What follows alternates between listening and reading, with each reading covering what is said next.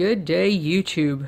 It's Jeffrey with Howells Carpet Cleaning, and today's video is going to be titled Professional Carpet Cleaners, Clackamas, Oregon.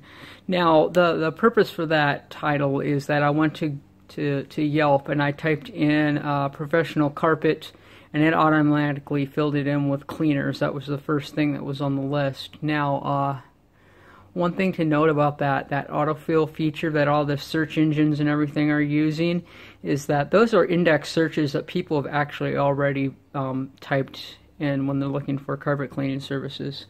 So having a video, a blog, or anything using a title that is actual search terms that people have used really boosts your SEO online as far as your visibility and all that stuff.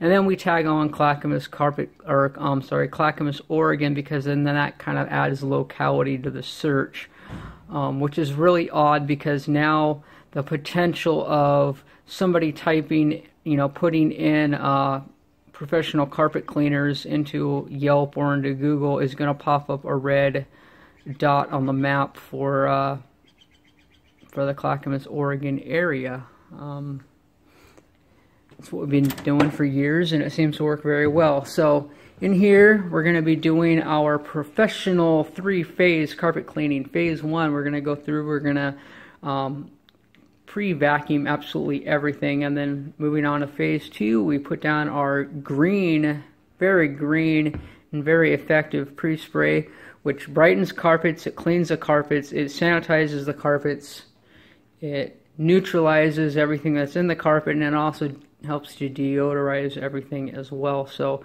it's a big, major, double, triple whammy that we're doing on the carpets. And then after phase two is completed, we move on to phase three, which is running all of the lines and hoses into the house, firing up the truck.